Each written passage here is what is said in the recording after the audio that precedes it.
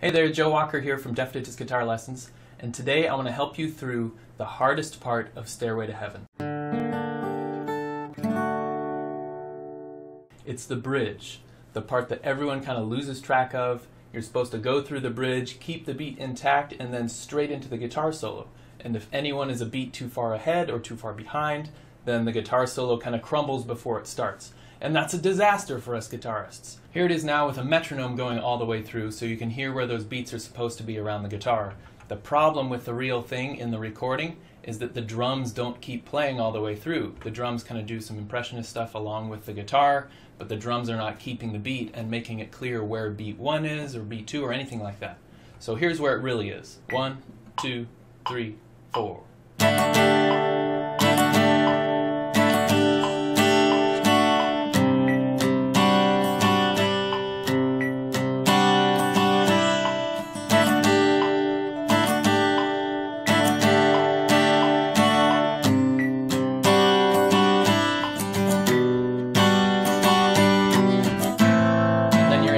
Solo.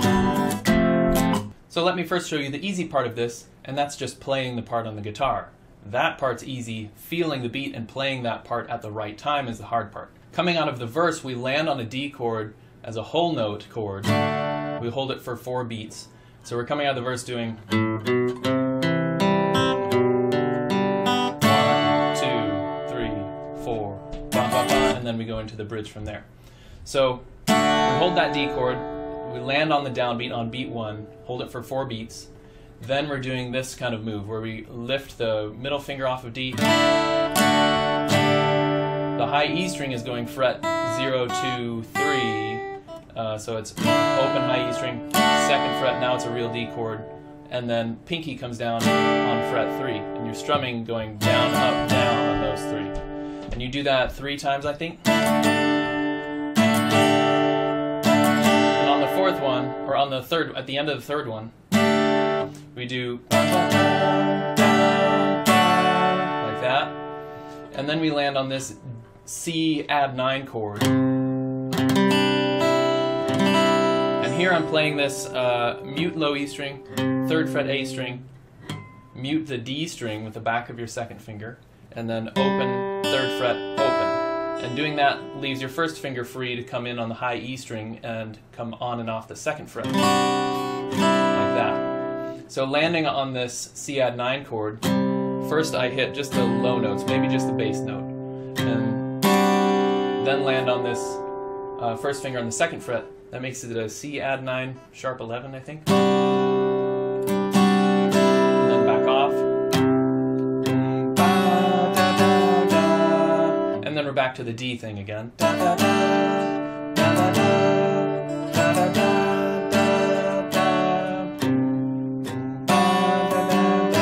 thing on C add 9 again, but now instead of doing it twice, we go to G over B. Do the same thing there. Here, your ring finger has stayed on the 3rd fret B string the whole time.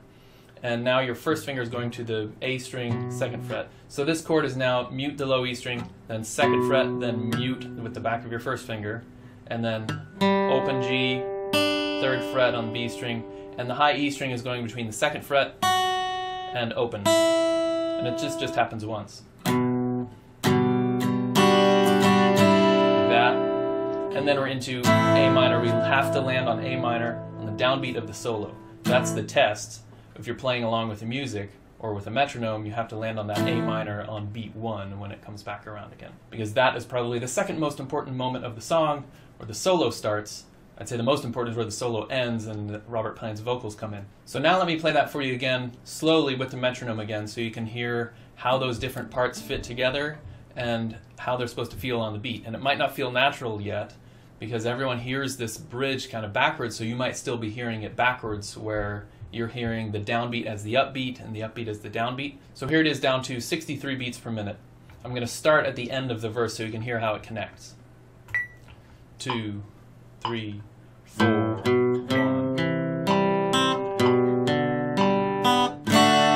2, 3, 4.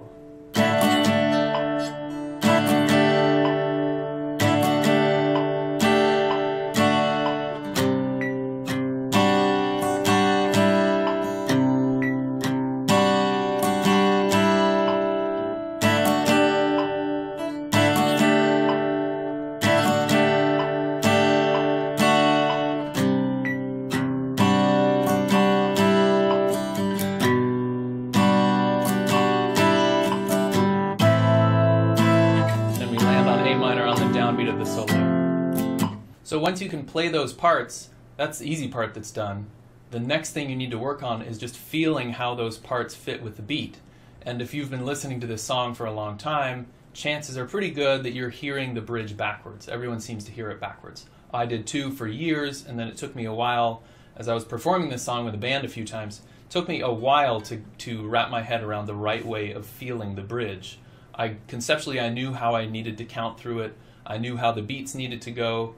Basically, I knew what I just explained to you, but the hard part was getting to the point where I could feel that and just play through it and feel it the right way instead of feeling it backwards like I knew I always had. So first, I want to show you a video of one of my students who has been working on this for a month, maybe a couple months, working specifically on the bridge. She's been working on Stairway for a long time. We got to the bridge, and I knew, and I told her, this is going to be the hardest part of the song. Not playing-wise, but feeling the beat the right way. And turned out it was. It took her a long time and a lot of hard work to get it. And here she is. This is my student Caroline, tapping the beat with the music all the way through the bridge. This was the first lesson where she had done this successfully a few times in a row, so it was a really triumphant moment for her.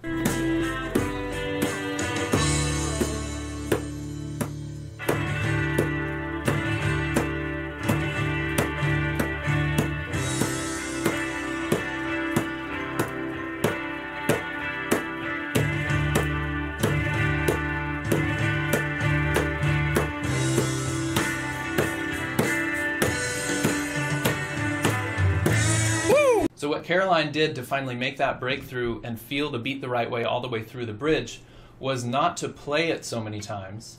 I think all of her playing that she had done on that part was embedding the way she was feeling it the old way.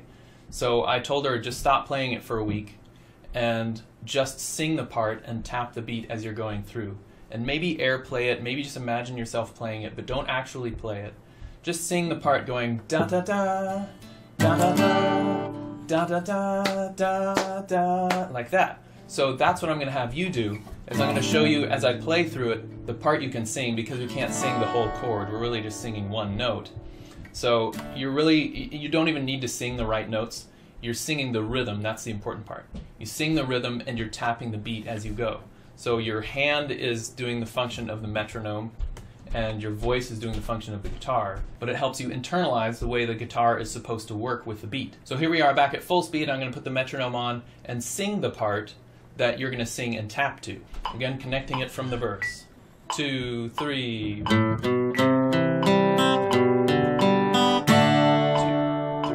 4. Ba-da-da, ba-da-da, ba-da-da, boom, boom, da-da-da-da, boom, boom, da-da-da-da, ba-da-da, ba-da-da, ba-da-da-da-da, boom, boom, da-ba-da-da, boom, ba-ba-da-da, ba. The next thing you need to do is put your guitar away, because now we're just going to be tapping. Tap with your strumming hand. That's more helpful because that's sort of what you're going to end up doing with that hand. Tap with your strumming hand and sing the part that we just sang. It's helpful with your voice to get sort of close to the notes. You don't have to be exactly on. We don't need to have a good voice to do this. You're just singing the rhythm. So I've got my guitar here, and these are the notes I want to sing first. Ba-da-da, on the high E string, going open, 2nd fret, 3rd fret. So you can give yourself a little reference pitch like that to start with, and then you're going 1, 2, 3, 4.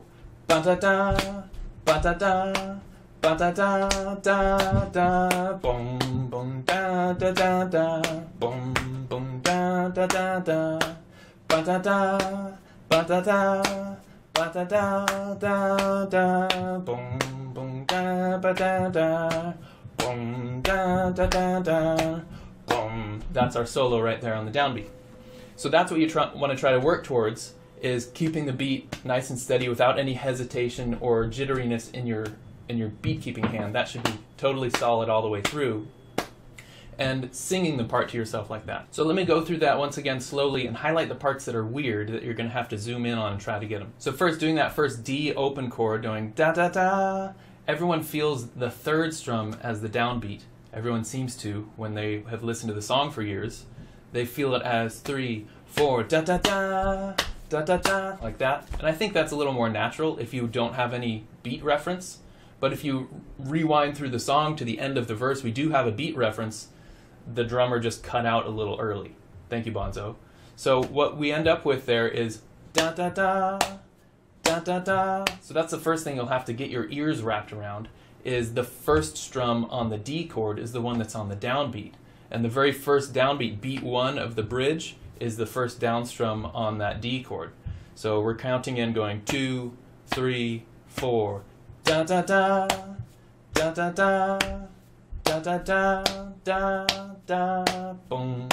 There's the next weird part, is we get 3 or 4 upbeat strums in a row. And that's pretty typical of Zeppelin riffs. There's a lot of syncopation in Jimmy Page's riffs when the drums are going, so it sounds a little more like something that Jimmy Page would play when we're doing it this way. So again, that last part with the upbeats is going da da da, da da, boom. That last boom is where you hit the new chord, the C add 9. We're hitting the bass strings on that chord. It's on the and of 4 right before the downbeat of that chord's measure. So that's pretty weird. It's weird to feel it that way, but again, typical of stuff that Zeppelin has done. So going into the next part, we're going to go ba da da, da da, boom, boom, da da da da.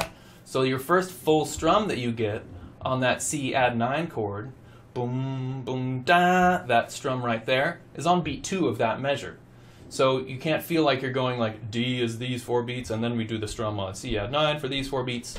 The full strum on that chord doesn't come till beat 2, and also that's typical of stuff that we might expect from Zeppelin, is an emphasis on beat 2 or beat 4. Those are the backbeats. So that repeats on that C add 9 chord, the same kind of thing twice in a row, where you get your first bass strum on the chord is on the and of 4, and your first full down strum on the chord is on beat 2. So if I see if I can count with my left hand fingers while I'm keeping the beat over here. Ba da da da da, boom boom da da da da, boom boom da da da da, da da da. There's the next weird part, is getting back into the da da da out of the C add 9. We have that beat 4 that's empty. There's a longer pause there than you might be feeling. You might want to jump straight back into the D chord, but there's a beat and a half there that with nothing that's happening. So let it rest, get through beat 4, and then back on beat 1 when you get to the D chord. So let me do that one more time. Ba da da da da, boom boom da da da da, boom boom da da da da, ba da da, like that. So you're feeling that extra beat 4 in between. Make sure you're feeling it, and then you can come back on beat 1 on the D chord.